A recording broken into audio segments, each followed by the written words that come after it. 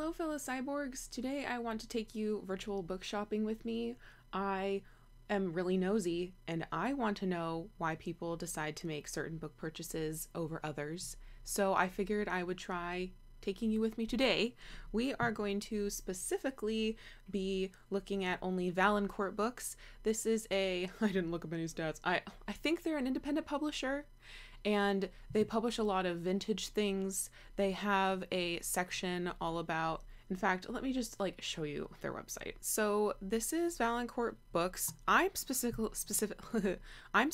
here because they have a Paperbacks from Hell series that was, I think, because of Grady Hendrix and Will Erickson.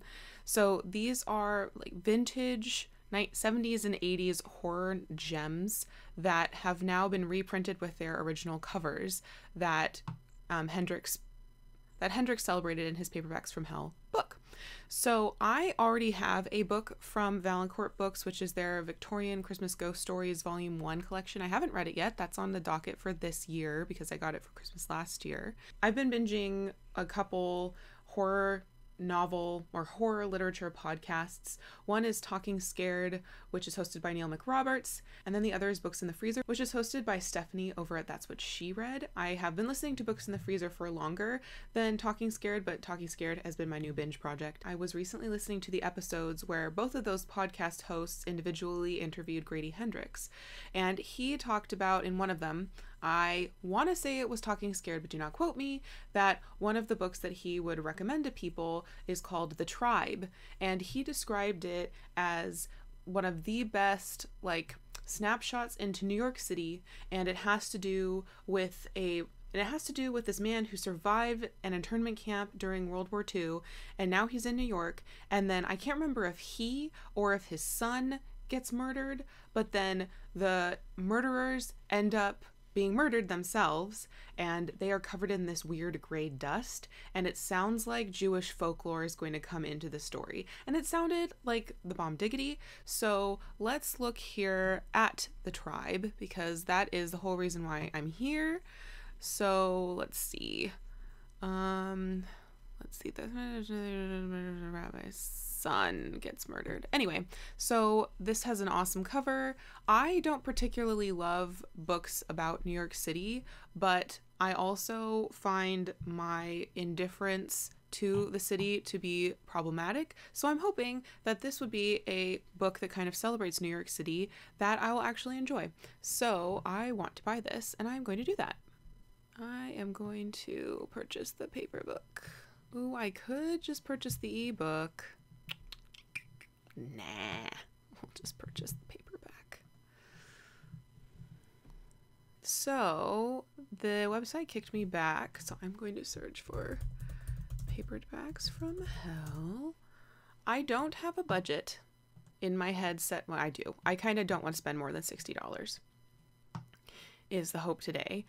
And I don't know what I want to get. I kind of just want to look at things with you also, because I really like the idea of Valancourt Books. I have not read any books by Valancourt Books, but I like the idea of what they're doing. I like the products that I see on the internet. They seem to be good products.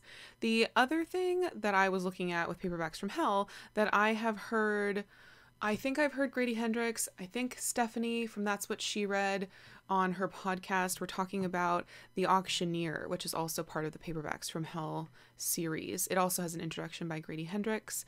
It's also a female author, and that's also a bonus of why I wanted to pick up these two specifically, because I want to read more horror from not white dudes. So this looks like it's a small community that gets under the sway of somebody who has malicious intent. It sounds, well, down here it says that it's reminiscent of The Lottery and Needful Things. I like the idea of Needful Things, but I am really intimidated by Stephen King's work, so I think I would much rather try this one out, and especially since I've heard good things. So I'm also going to add that to my cart. Okay, so we are at $34 right now, so that's not bad. So, looking at the rest of them, I just thought that we could have an appreciative moment for some of these covers while we're here. So, this one looked like a really nice cover, but it looks like it's a white dude. I'm presuming a white dude, but I'm not sure. And I read the synopsis the other day, and it just didn't seem to be like exactly what I wanted, but I like that cover a lot. The other cover that I really liked the look of is, let me see. This one also has a really fun cover that I thought I would share with you. I didn't read this one. Let me read what this one is. Oh, it came out in 1990. That's my birth year. Okay, so it looks like it's a vampire novel in New York City, and I'm presuming it's a young white dude is the protagonist. And I'm going to skip that for now. I am going to skip that for now. But yeah. So their catalog has these categories: Gothic and Romantic, Victorian and Edwardian, Horror and Science Fiction, LGBT Literature, Literary Fiction, International Series, Vintage Thrills and Chills, and Audio. Oh, they have audiobooks? I didn't know that. Oh, it's probably through Audible. I don't want to support Audible. Okay, so let's look at the horror and sci-fi section, because there was another horror book. So they're publishing, apparently, the Monster She Wrote series. Those covers look nice, but I don't think I want to read any of those right now. This was another one that had a fun cover for Paperbacks from Hell. I don't know why it wasn't on the other page. Isn't that a fun cover? I like that cover a lot. But when I was reading it, I was thinking maybe misogyny, because it has to do with this woman suddenly having like strange new powers. And is she crazy or is she not? And it also looks like it's from the perspective of George, her husband. And I don't really need to hear husbands' opinions on their wives. But thank you. Appreciate it. So I think let's keep looking. These are pre-orders, new releases. Oh, I like that cover. That's fun. Oh, that's a pretty cover. Wisteria Cottage. I kind of don't want to get too much more horror because I'm still a real horror newbie and I don't want to commit to physical books. See, that's not the one that I have. That's volume 3, I think. I have one of these. Oh, that's another cover of the Auctioneer. I like the other one better, though. The other one's fun. Ooh, that's a fun cover. I like that one. That one's fun. Ooh, these two. Those are fun covers. I like that cover, too. The Traveling Grave. Okay, let's just click on that. What is that one? What is that one all about? Oh, it's short story collection. Okay, I'm not into short story collections right now. I have a couple on my shelves that I just don't read. But I like the cover. That was a good cover. Let's see. I think this is the one that I have. The Victorian Christmas Ghost Stories. So I'll be reading that this year. Kitty? I think that's all I'm going to look at the horror right now. Let's look at some of the other things they have.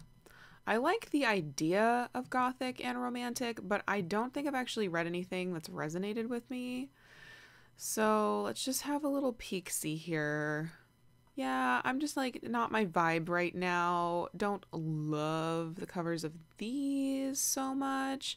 I'd have to do more research, and I have not been in the classic mood. So we are going to switch to something else. Well, let's have a peek at the Edwardian Victorian section, even though I'm probably not going to read anything. Oh, look at all of the cute covers. They have 5 now? That's cool. I only thought that they had 3. Those are adorable. Those are really cute, and maybe I will collect them one day. The Complete Judith Lee Adventure? Looks like she's accosting a man. What's happening? What? A female detective? Using lip reading and jujitsu? Wow. It's annotated and illustrated. That's cool. I'm not going to get that today, but that sounds really fun. I'd have to look that up again. I like that cover. It's striking, and I feel like she should totally just do whatever you need to do to that man. He probably did something bad.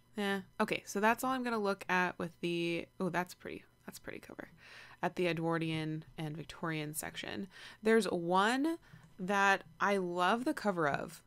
This one. I love the cover of. It's got badgers on it. Let's see if we can find the book and look at it in a little bit more detail. I'm just not convinced that I actually want to read it versus I just want to own the cover. So this one I've been eyeballing for a while. So it looks like somebody has gone through a trauma in their family. And then he meets a handsome young man with a dark secret. But then like drama ensues because maybe young man knows something about what happened. I don't know. I haven't heard anybody about it. I haven't heard anything about it. Well, you know what? Let's look. So Harmonica's Bridegroom. Let's go to Storygraph and see if anybody has any opinions on it on Storygraph. Harmonica's Bridegroom. Same. Is that Paul binding? Yeah. Oh, so much better cover on the Valancourt. Okay, so it's only 186 pages. Emotional, reflective, slow paced. No content warnings yet. Only one person has read it and they gave it 2 stars. Humph. Well, that does not fill me with optimism. Hi, kitty. Oh, hello. You need to come on my lap again, or are you going to be intimate? Come here. This is my girl. Yes, good job. Let's see. Does this say anything else? I think this says the exact same thing. Disturbing dark novel. That's a debut. Yeah, see, I don't know. I don't want to commit to this. So, but I like the cover, mostly because of the Bedgers. So let's go back and see what else. I think I looked into this one, pretty cover. But again, I wasn't sure about it. I think most of it is like, I really like not going in blind because many times at the beginning of my booktube career walls, I bought things just based off of like how pretty they were, or like, I want to be the first one to discover this. Oh, they have Carmilla. I don't like that edition that much. I wanted to be the first one to discover something, and then like they were fine, or I never read it. So, but let's just have a look at some more of these. The 4th of June looks cute. Cute cover. Saturday Night at the Greyhound. I like that cover. Crocodilia. Interesting. I like that cover though. It's nice and colorful. Okay, so that, yeah, nothing calling to me with LGBT literature. Let's do literary fiction, even though that has not been my jam for a while. As you well know, if you've been following my channel this year, I've been reading a lot of YA fantasy, which is not here necessarily, which is not on this website so much. Sea of Glass. None of these. Harriet by Elizabeth Jenkins. I feel like I've heard about that, but Billy Liar on the Moon. That looks like that's an interesting cover. Striking. Ooh, the Liberty Man. That one's striking as well. Ooh, the Baker. The Landslide. I like that. We're gonna Saturn over the water. That's also interesting. We're gonna click on the Landslide. 43. Humph. It's about a dragon and a sea serpent. Okay. So this looks like it's about a primeval world nugget that was discovered after a landslide, and then a boy and his grandfather like it, and then the church gets involved, and I'm assuming stuff goes to heck. So I will skip that. Especially the 1943. I'm not quite so sure I want that. The feminist book I have read for months. Oh, that's a very odd way to do that cover. Let's look at Saturn Over the Water, because it's South America. Action and suspense. A climax in the mountains of Australia? That's what she said. Sounds a little too actiony for me, but intriguing cover. The Ha-Ha. What's that? Interesting cover. 61. Winner of a prize. Interesting. An exploration of a young woman's mental illness. She's in an institution. She falls in love with a patient there, a fellow patient.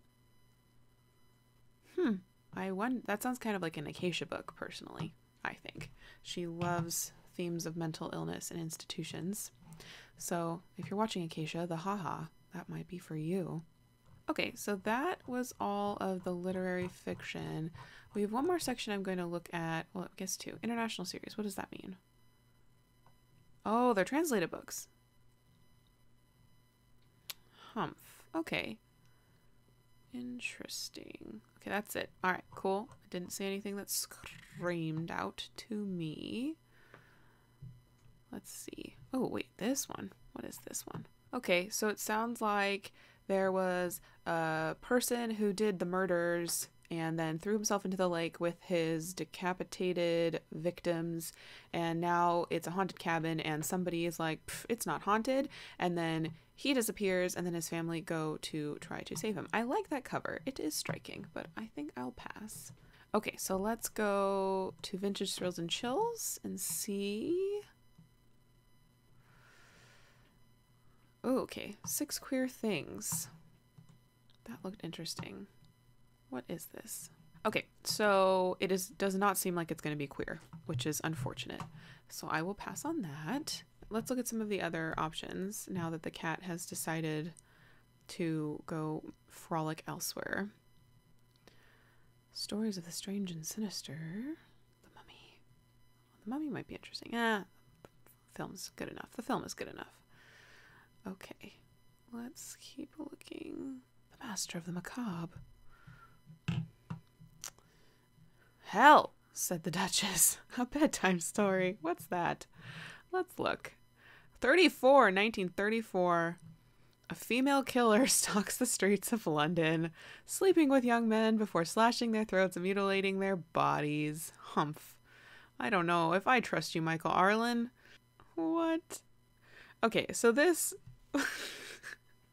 this looks like a twist on Jack the Ripper, but a lady's doing it, and I don't want to read that. Thank you though. Appreciate the offer. The Beetle, I have that on ebook already, so I am not going to buy that. Okay, so that was the entirety of their catalog.